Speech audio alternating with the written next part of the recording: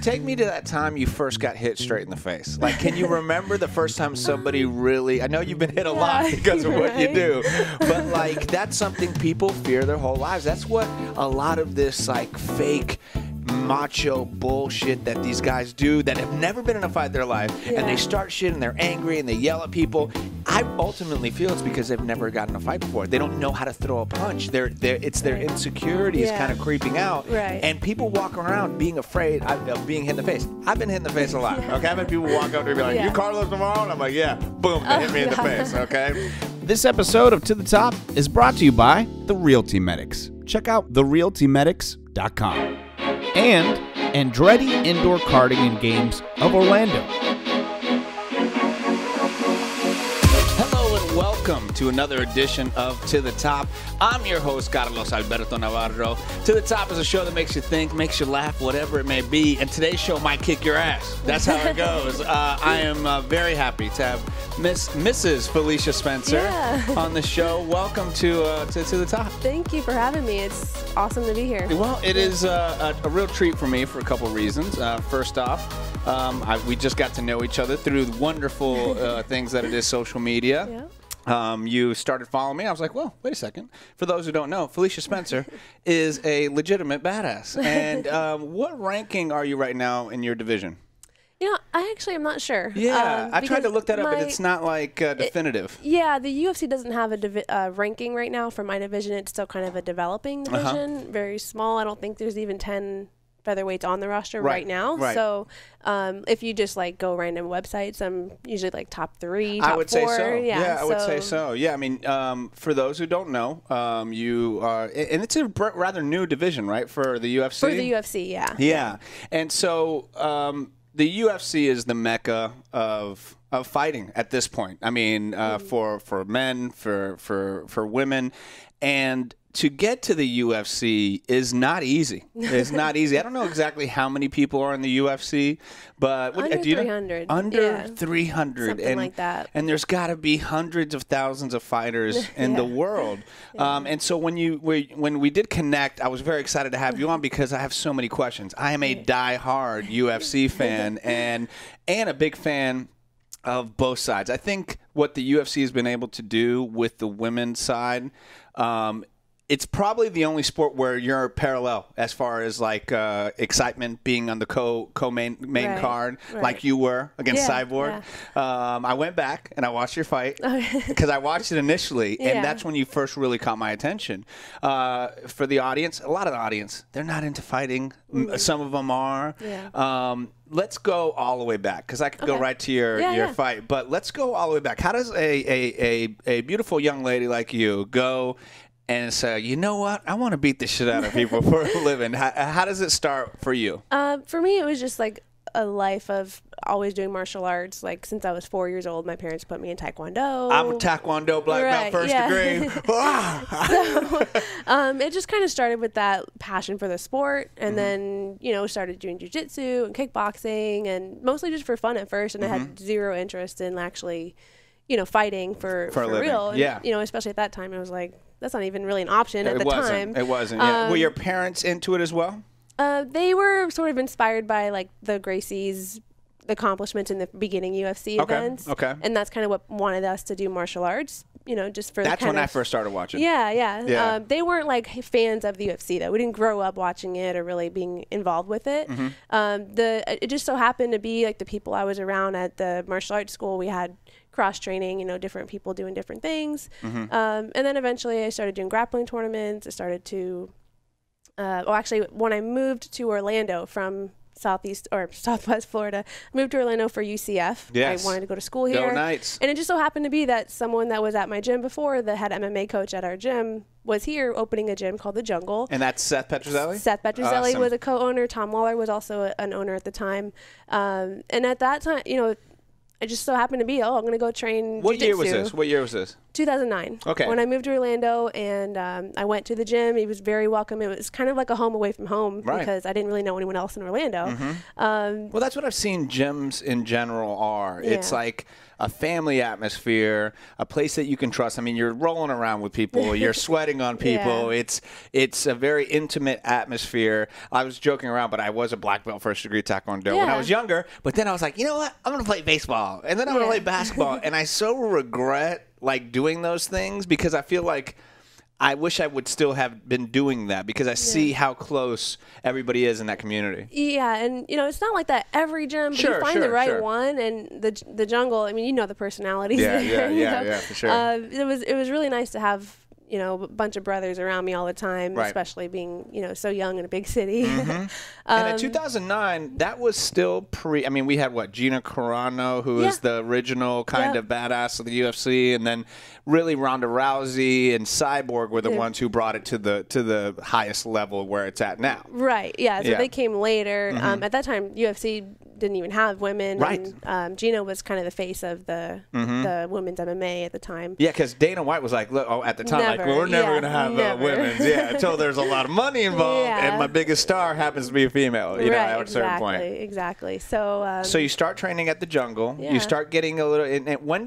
does it start creeping in? Like, wait a second, I might try this for a living. I think it's I started doing they call it pro class, like the more advanced sparring, going live more. A little bit hard, actually throwing punches. Yeah, and I didn't really do with Taekwondo. We don't really strike to the face that much except for kicks, which I love doing. Yeah. But so I was starting to do that, and I'm like, you know what, this isn't that bad. I guess tough or whatever comes from it. So I just started to enjoy all of it together, all put together MMA, mixed martial arts. And then they're like, let's get you a fight. And I'm like, yeah, let's do it. So take me to that time you first got hit straight in the face. Can you remember the first time somebody really, I know you've been hit a lot because of what you do, but that's something people fear their whole lives. That's what a lot of this fake macho bullshit that these guys do that have never been in a fight in their life, and they start shit and they're angry and they yell at people. I ultimately feel it's because they've never gotten in a fight before. They don't know how to throw a punch. It's their insecurities kind of creeping out. Right. And people walk around being afraid of being hit in the face. I've been hit in the face a lot. Okay, I've had people walk up to me and be like, "You Carlos Navarro?" And I'm like, "Yeah." Boom, they hit me in the face. Okay. But do you remember that first real one-on-one when maybe the pro class? Because that's what I want to get in the mind of. Because your mind is a rare breed to get to do what you do. Yeah, I know we all be a little crazy to do. Yes. I don't really remember because I've been kicked in the head so much, growing up and all that. So it kind of felt similar. Yeah. I guess I could think back to my first actual fight. It was. Kind of don't really pay attention to it. When your adrenaline is that high, you don't feel it as much. You don't feel it. Yes. So it's not like in the gym at all, because in the gym you get you're not trying to hurt each other, but you're still going for it. They're gonna get slide in accidentally sometimes, a little harder than you thought. Right. So those ones really you kind of absorb it and kind of almost get more shaken up in the gym because you're like, "Are you all right? You're right. Yeah, we're good. All right." And then you laugh. And you go, okay, and then we go again. So, but in a fight, it's boom, boom, boom, and then you got to just keep going. So, in a fight, it's actually easier to take a punch. That makes sense. For sure. Okay, so you're moving forward. You're like, okay. Then somebody goes, "Hey, you got to get your first pro fight." What was your first pro fight like? Do you remember where was it at? What did you do? For sure, and actually, my first they were trying to get me a fight, and back in the time I started, there were no amateur fights in Florida. It was just straight to pro. You're a professional. Okay. So I was getting ready for my first pro fight in 2009 or 2010, and then that fight fell through. Couple months later, the law changes, and I got to get 5 amateur fights now before I can go pro. Okay. Which ended up, I think, working out being good. Yeah. Even though I probably could have been fine. Sure. So fast forward 5 years, 5 amateur fights. I actually got 6. It was awesome. I got to travel. You must have won those fights. I actually lost my first fight. Oh. My first fight was a split decision loss. I really, looking back at it, of course, it makes you so much better. The 2 losses I've had. Yeah. Looking back, the next time I step in there, you're like, why did I do this? I could have done this. I'm executing better. You learn from your wins too, but the losses really make you all right, I didn't execute. Why didn't I do what I trained to do? Why did I hold back here? So it really makes you just gun for it. Sure. That's why I'm really excited to get back in there. So you go through these amateur fights, and then you take your first pro fight. Where was your first pro fight at? It was in Kansas City, Missouri. Okay. Invicta, actually, as an amateur, Invicta, I won a tournament, an amateur tournament, to win an Invicta contract. Okay. Which is huge. Is a big deal. Yeah. For especially a pro debut to be in, it's the biggest women's organization in the world. They're kind of a feeder to the UFC. Absolutely. They're on UFC Fight Pass. They're a partnership with the UFC. And that's where all the biggest names came up, really, before the UFC had women. Right. So it was a huge deal, dream come true immediately. Like, all right. Okay, and let's talk a little money here. This is what I always wonder. You don't have to go into the details of everything, but you score your first contract. What does that mean? Because what a lot of people don't know is that when you're a fighter, you got to pay for your trainer. You got to pay for your gym time. You got to pay for your travel. It's not. It's almost like you guys are independent contractors, right? We are, for sure. Which is bullshit. Like at this point, this is not about the politics of UFC, but I'm too big of a fan also to not be a bit critical. At this point, being sold to a major corporation, I really hope. Actually, I'm wearing an Andrew Yang shirt, and he's a big MMA guy. And you guys should have a union. You guys should have some protection because it is dangerous to what you do. So to get back to your Invicta contract, what does that entail? You don't have to go to the nitty-gritty details, but like, are you able to breathe for the year? Are you able to breathe for the month? How does that work? Well, to this day, I'm still a full-time teacher. Yeah. I'm still working. Yeah, it's Florida Virtual School, so I kind of can work my schedule around training. But I am still a teacher.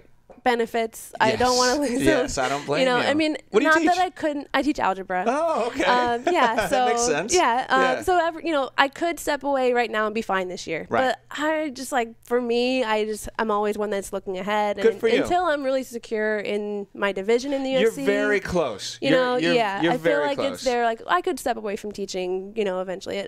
Good for you, Felicia. Forget about that. Like be smart. Exactly. Gotta take care of myself. Take care of yourself. You're a married woman. I'm sure you want kids in the future. You want all these things. Look, Jay Leno to this day, he never spent any of his Tonight Show money. He still did stand up. And Shaq never spent his NBA money. Nice. He only spent his advertising money. Oh, that's awesome. You know, so to be smart about it, as Marshawn Lynch says, count your chicken right. Right. You have another talent of teaching. Stay with that as long as you can. Right. While it works. Yes. It's something. It makes my life a lot more crazy, but I can handle it. You can handle it, and you can still have time to train, and you can still have, and I've still gone this far doing it. Absolutely. And I mean, to talk about this far, once again, I'll be kind of the teacher, if you will, to the audience that may not know how far you've come. I mean, you were that close to the championship. You were literally, you were right next. You fought arguably the greatest female MMA fighter of all time. I mean, and at one time, that was sure. There was no doubt that she was. Yeah, for sure. I mean, it isn't until recent that Amanda Nunes is kind of, okay, well, we got to kind of give her, she's beaten everybody, right? But you went and took her on when you were, I think, 7-0. Yep. And how did that fight go about? Now, for everybody, so they know, Cyborg, she was undefeated at a certain point, all the way up until what? Amanda Nunes and there was one fight very, very early in her career. Yeah, so she was on like a 17 or 18 fight when she years, beast 10 years, mode. Yeah. 10 years. I think. Scary, a scary woman. By all accounts, a pretty nice sweetheart of a woman when you're not fighting her. You know? Yeah. I know y'all had a little beef and everything like that too, but. When you get that call this early, which being 7-0 in a career in fighting is pretty early to get the call to take on what is probably one of the greatest, if not the greatest. How was that call? How did that come about? And were you immediately what were your feelings on it? It was just. We will get right back to the podcast in just a couple minutes. But first, I want to welcome and thank Andretti Indoor Karting and Games. I love Andretti for so many reasons. It's an amazing, gigantic, fun game center that you can do a couple things. Like, I don't know, some of the best go-kart racing you'll ever do. They got a massive arcade. They got a ropes course. They got laser tag. They got racing simulations. They got dark rides. They got delicious food. They got bowling and so much more. If you go on my social media to the top Carlos, you can see me playing this fun zombie game like pew, pew, pew, pew.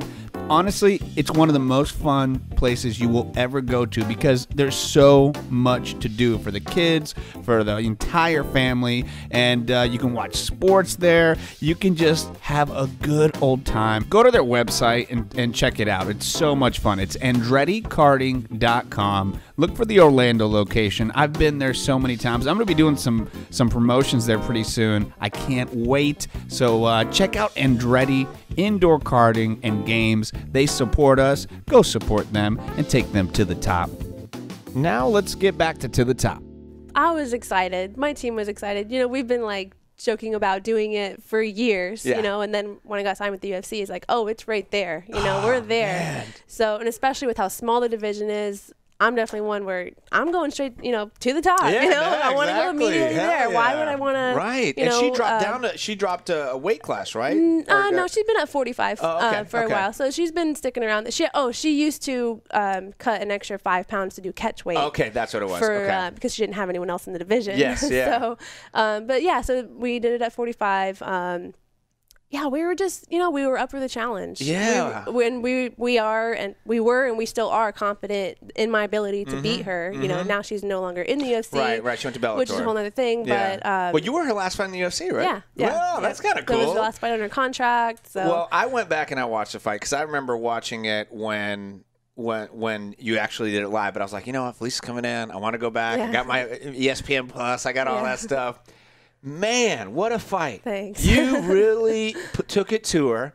And I think it was a lot closer than a lot of people, maybe if you look at the scorecard. I mean, but how does it feel to go to toe-to-toe with the champ and really hold your own and almost beat her? I mean, she seemed pretty difficult to take down. Yeah, that's part of the things I look back at and say, I just kept trying to do the same one that wasn't working. Why didn't I switch it up? You know, like it was just stuck in my head. Why is that? You know? Like in the middle, you know, us as fans, we look, well, why didn't you go for a single leg? Why didn't you go for this?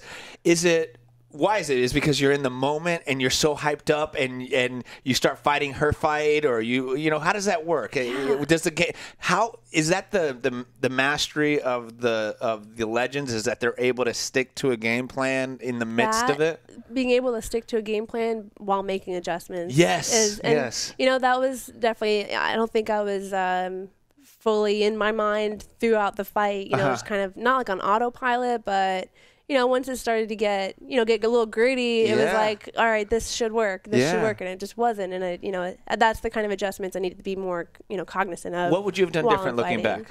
Be a little less predictable. I was kind of setting things up in the same way, kind of over and over. And some of it was being, you know, successul. I would get her a couple, you know, here and there. You know, you cut her early. Yeah, that was the first round. You know, I felt really comfortable with. I was happy with. What about when you took her first punch? Because she's been known to drop people, you know, right. and you took that. Not only take the first punch, and to go back, we were talking about Joe Rogan a little earlier. He knows who you are. The entire fight was like, this Felicia Spencer is the real deal. I'm sure you heard him afterwards talking about it. After, yeah. I mean, how did that feel? That's the biggest lights in the world, the biggest show, and there you are. Yeah, kind of still surreal. Like, it doesn't really. It's just like almost like another fight. I felt really comfortable going into it. I wasn't super nervous. No nerves, you know?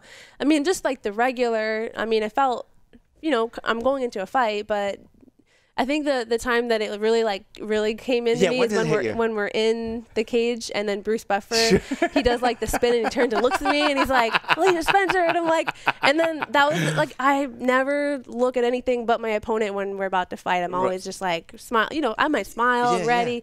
But when he said that, I looked at him and he smiled at me and I smiled at him and I was like, oh my God, this is so crazy. I'm on a pay-per-view. Bruce Buffer's right there. His suit is awesome. How many times did you watch that? How many, you know, as a fan, I sit there and I go, I could only imagine, because Bruce is one of those guys, he really gets into it. He knows the sport. And he's one of the few guys that will connect with the actual fighter. Yeah, I was insane. You know, and he draws you in, and there you are, the co-main event. Yeah. I mean, that's as big as it gets. And so that's when the nerves kind of go.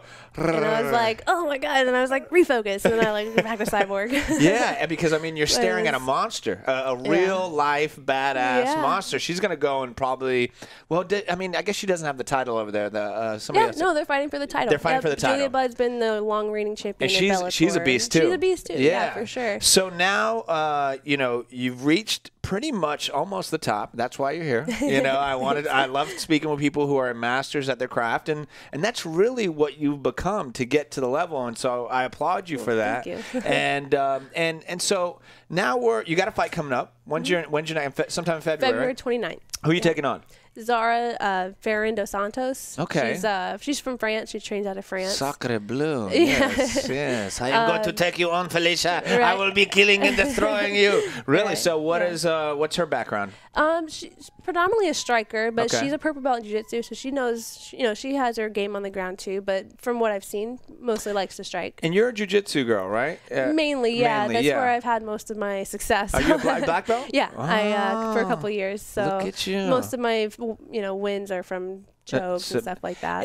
Does that bother you about Cyborg? Is it like you were like, oh, if I would have just tried some different things, but she's also a master at defense. Yeah, exactly. And she's also really good at jiu-jitsu too. Right. So I mean, those Brazilians, they know they started the mess. Yeah, and that's another thing. It's if I would have not been trying to like force. Right. The same thing. If I would have kind of flowed, and in the gym, you feel so comfortable. Like go one thing, it doesn't work, go for another thing. Right. And then in the moment, it's like, no, this has to work. Let's make it work. And then I kind of forced it. So but that's all part of the learning experience. And you know what? So. You learn the weird thing about MMA is records are you could lose 4. I don't want you to. I want you to win the next one. But you can lose 4, 5, 6 times as long as you get those ones. Look at Jorge Masvidal. Yeah. I mean that or guy. Cowboy. Or Cowboy. Or even Conor. Right. Both coming off a loss, headlining a pay-per-view. Yes. So. Now speaking of those guys, and we're recording this before the Conor Cowboy fight. It's literally the day before.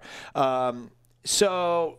Yeah, what are your thoughts? Who do you got, Conor or Cowboy? I think it can go either way, of course. But I mean, I'm always rooting for. I am always a Cowboy fan. Yeah. So. Well, he's probably trained with you guys too, right? He probably comes around. I know he hasn't trained, but he did come into the gym when he fought in Orlando. He came that week to like get a workout in separately from not like in our class, but so we got to see him. I have a picture with him. When you get to see a guy like that train, do you see, oh, wow, there's just a whole nother level up for, like, those guys? I mean, you're in that realm, too, with females. I'm just saying, like, when you see arguably one of the – I mean, he does have the most knockouts in the UFC, right? Yeah, he's one of the top – like, he has the most records of every different records, random records. Yeah. So. Do you see him when you're like, wow, you get to learn a little bit here and there? Do you talk to him, or is it more like, let him train, let him do his thing? Well, he kind of did it privately, so no one was really around. He came in while we were here, but then everyone was like, all right, time to go. So he's got his time. But, I've been around people highest level and, don't see them train,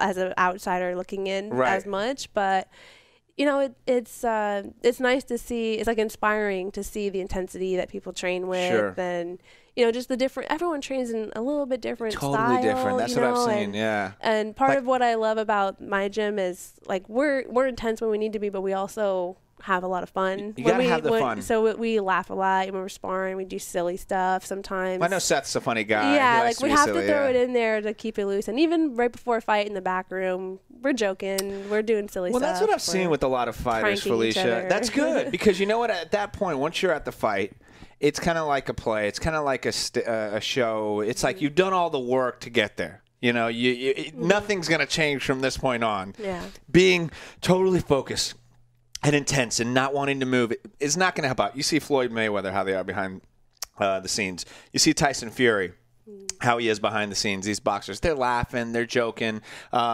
I've been watching Conor McGregor's camp, and it seems like he's having one of the best camps of his life.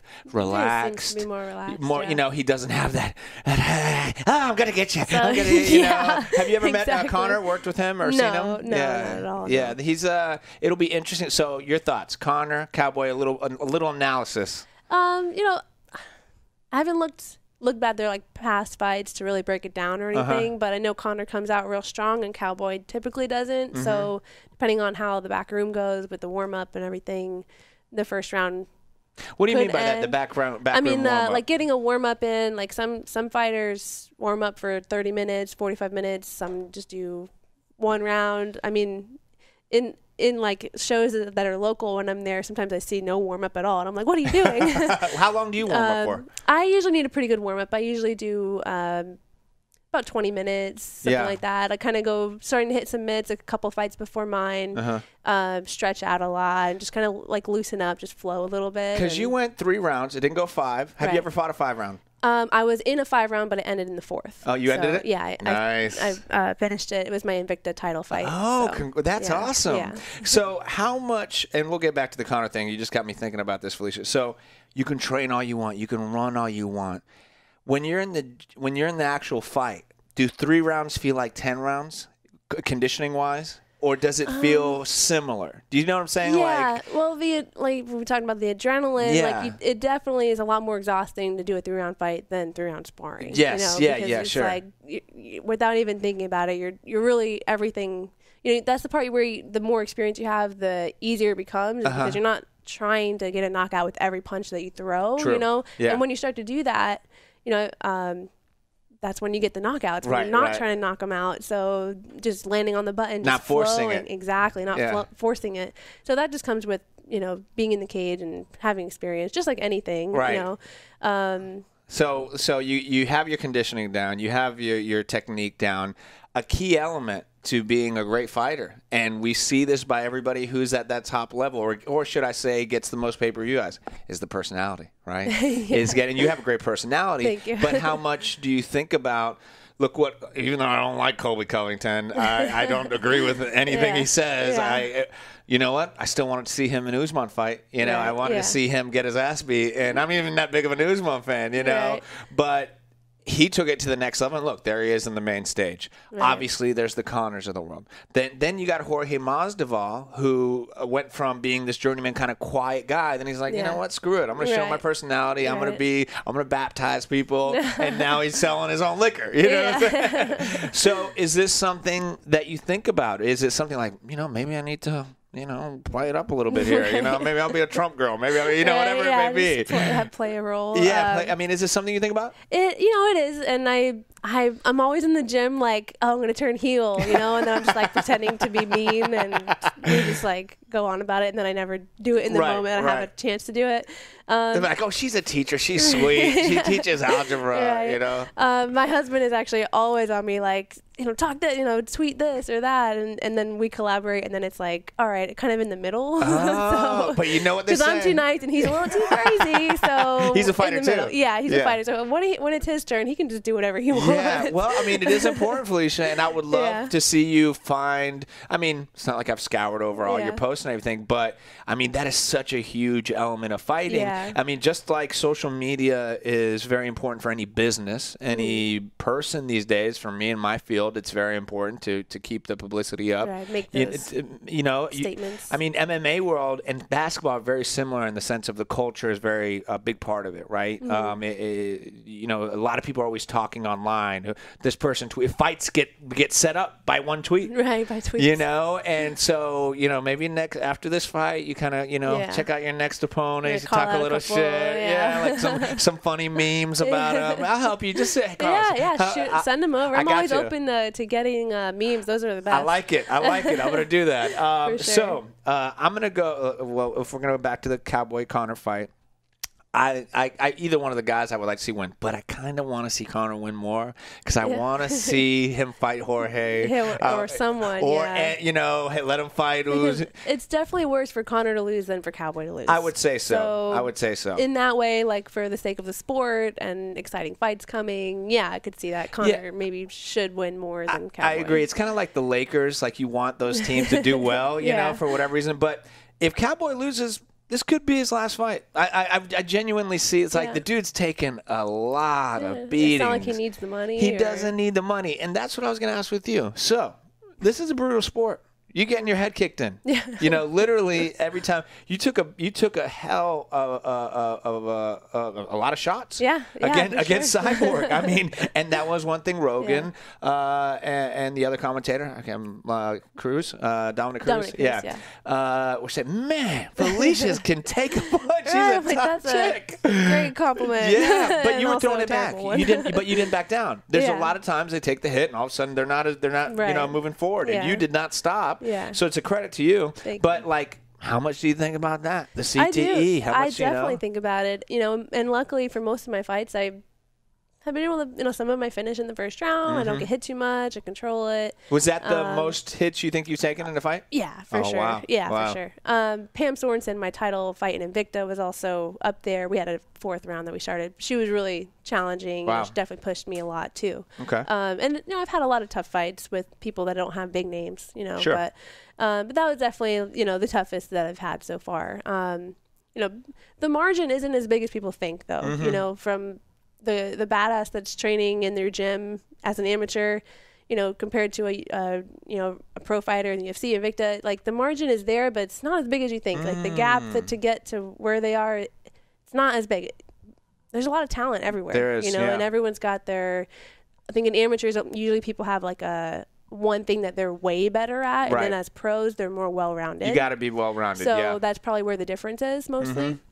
But we're talking about taking punishment and all that. I forgot. What were we talking about? But are you giving yourself a time? Is it like, you know what, I'm going to do 5 more years, I'm going to do 4 more years? Yeah, pretty much. I mean, I'm 29, just turned 29. Okay. I told the matchmakers, hey, I took 2 fights in a row when I first started, Megan Anderson in May. I fought Cyborg in July, and I wanted to take a little break. Those are 2 tough competitors right there. I mean, back-to-back, fight camps, we call them, and I was like, okay, well, I'm going to need a little bit of time. I'm going to be smart about it. I'm not going to go right back into training. How much weight do you have to cut in order to get, how long are your fight camps? I know you hear these brutal numbers for the guys that they're cutting 15 and 20 pounds.